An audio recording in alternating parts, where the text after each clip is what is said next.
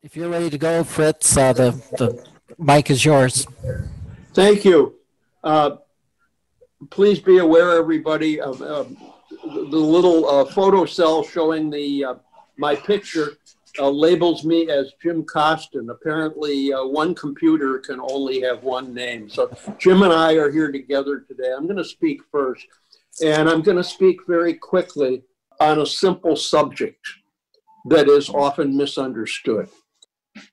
The media and legislators, who are the people that advocacy organizations are supposed to be talking to, the media and legislators do not understand the importance of frequency in building the market for train travel. The importance of frequency is it represents choice. We don't talk about choice much. When we advocate train travel, we talk about comfort, we talk about safety, we talk about amenities like dining and being able to have lots of space around you. Those are all true. But you got to remember something. The traveler wants the choice of when to leave and when to return. And in that department, trains are up against very heavy competition because of slide 3, please. The interstate highway system offers travelers infinite choice. They can leave or return whenever they please. In order to capture business from the interstate, we must have higher frequency of trains. Trains must offer a greater choice of departure and arrival times, and that means more frequencies. Using frequency to increase choice isn't as hard as it looks because of a powerful mathematical relationship between growth and choice. As frequencies increase arithmetically, choices grow exponentially. Let me explain what I mean. Right now, we're trying to expand service between the Twin Cities and Chicago from 1 train a day to 2. That sounds like you're doubling service. Actually, the way the consumer perceives it, you are quadrupling service. And the reason is, if you only have the builder operating now, the traveler has only one choice. Take the builder to the place where you're going, and then take the builder back. You have 1 train a day. In other words, you basically have one choice, which is 0 choice. It's either take the builder or drive. Now, you add a 2nd train, and the traveler's choices increase not to 2, but to 4. Because now the traveler can go one way on the builder and back on the builder, or one way on the new train and back on the new train, or one way on the builder and back on the new train, or leave on the new train and come back on the builder. There are actually 4 ways to do that trip.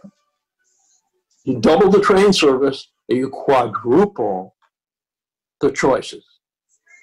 And this function is represented by an equation. It looks like this.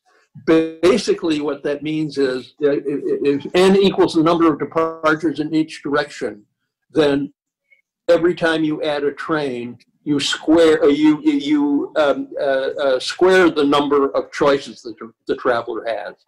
This is very poorly understood. It's never discussed. I've never seen it brought up in a media story. I've never heard it as part of a discussion with a legislator, but it's essential. The frequency choice equation thus represents a great example of supply-side economics because travelers prize choice. The more choices you make available, the more travelers will choose your product. In 2006, Illinois legislators voted to double the frequency on all 3 of their single train corridors. Within a year, the new trains doubled the ridership on each route. 2 years ago, North Carolina added a 3rd train between Raleigh and Charlotte. The new train not only established its own ridership, but drove an increase in ridership on the other 2. That is, each new train makes all the other trains more useful to the traveler.